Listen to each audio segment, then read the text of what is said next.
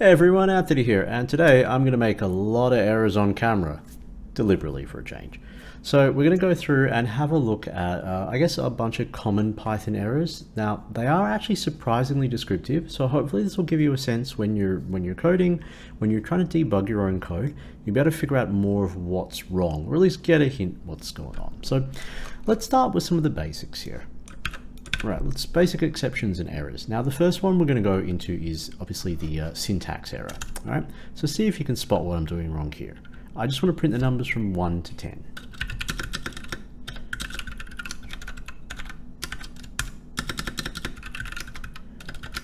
Right, I think I've gotten right. Control Enter and bam, it's hating me. You can.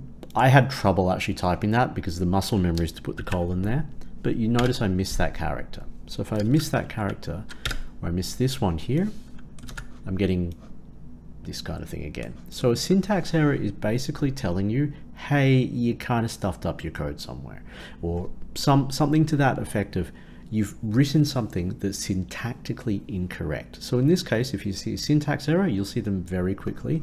Look for missing commas, missing close braces, incorrect use of braces, general stuff like that. If you have very specific categories such as indentation errors, right? So this will range 1 to 10 as well, right? So I put 3 print y. Let's fix that up here.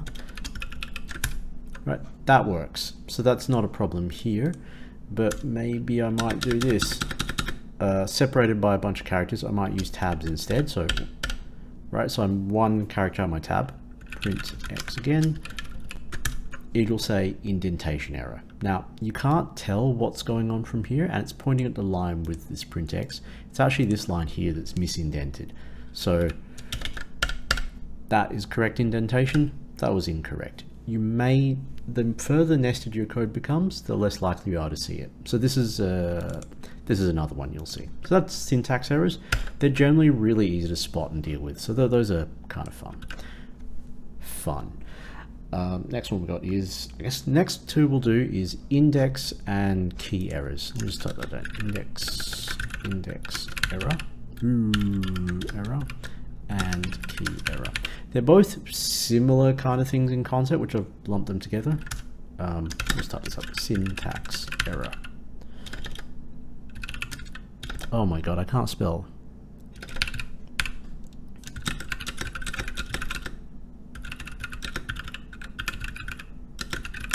Therefore, so an index error or a key error. We'll start with index error. And let's go with cheese again. Cheese.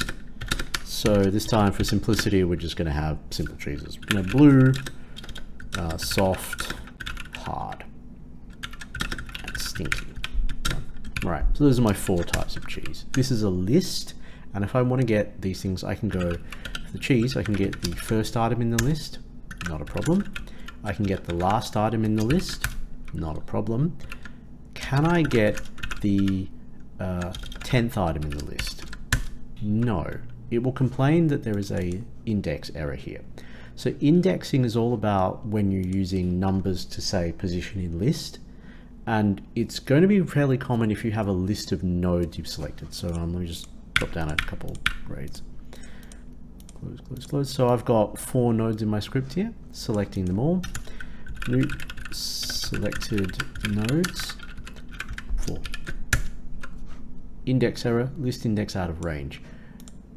There's only 4 in the script, therefore the final index is actually 3, not 4. Right? So that's where index errors come up.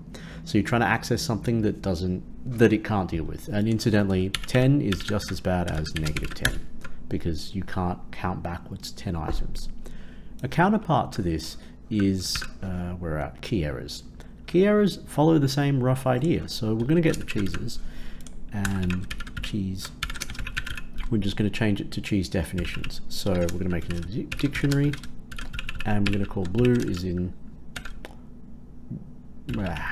soft. Oh, let's not make it so stupid. Blue Stilton as an example. Soft is, I don't know, a brie. Hard is Go for Parmesan. And stinky, we'll go for Limburger. That is really stinky.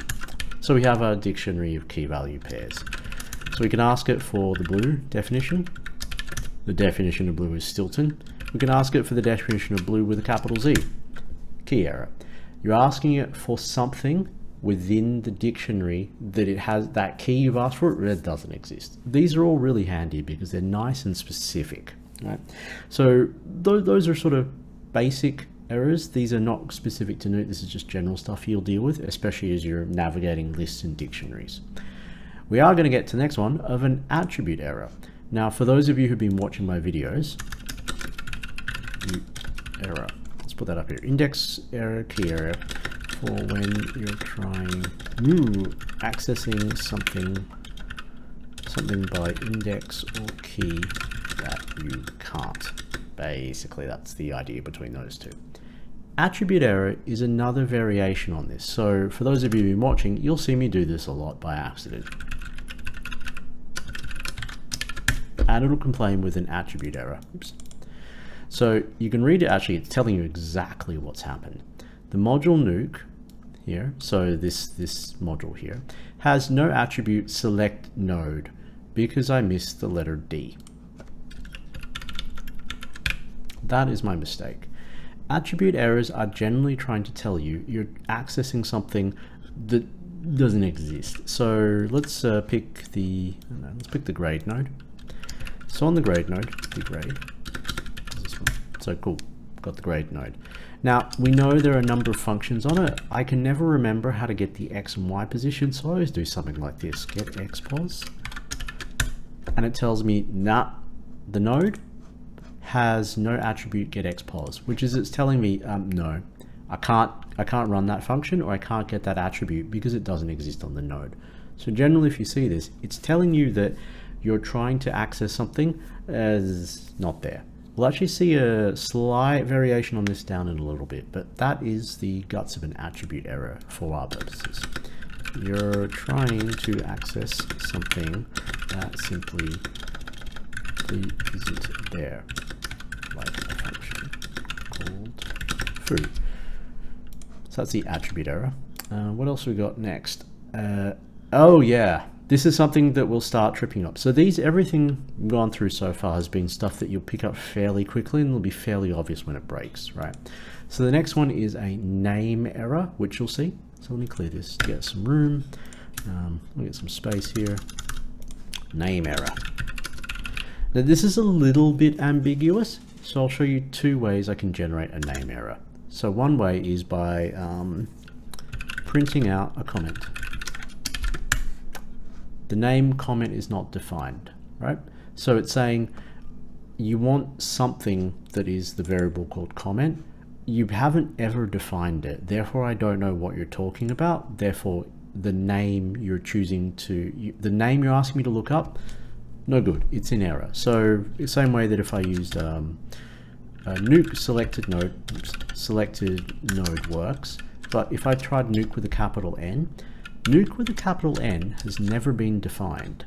It's a completely foreign concept to this current session of Nuke.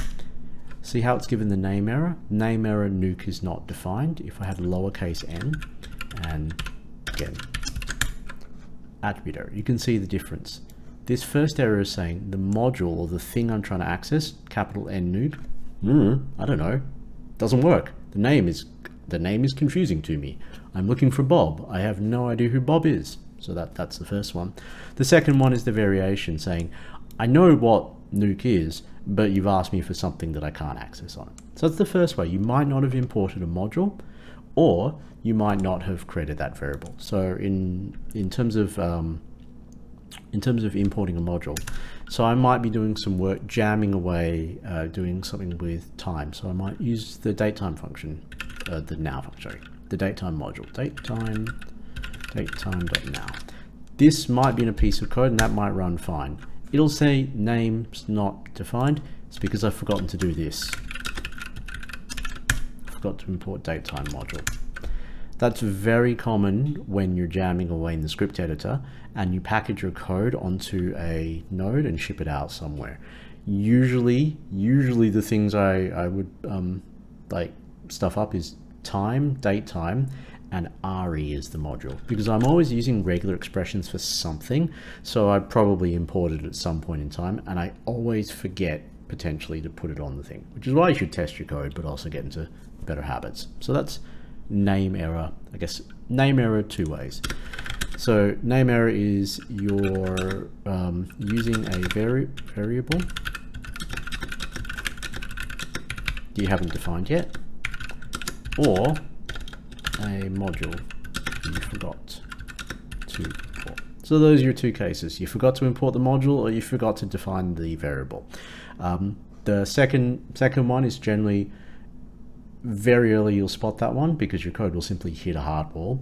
The first one, it will only hit that. It's likely you've got a conditional branch. So for example, using the comment example, if person ticks a box, take the comment off the node and use it in a publishing exercise, or take the comment off the node and use it to annotate a contact sheet or something like that. Now, if your logic is good, you will have a default comment, and then you'll always have a no comment entered, but you might accidentally bypass it with a whole bunch of if-then statements. While we're here around that kind of variable thing, let's just actually have a look at another error of sorts that you may not necessarily pick up immediately, and it won't throw an exception, but it's to do with reuse of variable names. So this grade node is in a position in space. Let's I'll just type it down here. So get the node. The grade is nuke.selected node. Right, so I've got a copy of the grade, and I want to know where it is in X, in position in space. So the grade X equals the grades get X pos. Right, great. We know its position -295. Now somewhere code occurs, and we do this. We're using X as a throwaway variable. I want to just print out the numbers from 1 to 10. Range 10. Great, cool, numbers 1 to 10, awesome, done, counted through a bunch of nodes. And now I want to find out where the position of the node is. Print the is at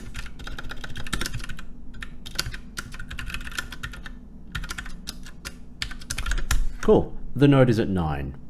So here, this is not an error this is not something that Python will stop you from doing, but it is something that would be considered a slight error. You're reusing this variable here for two purposes, and you're overriding it. Now, this is something that's hard to pick up, but you'll notice it potentially when things start going odd. The rule of thumb I use is I tend to use really long descriptive, painfully descriptive names. So the node X pos.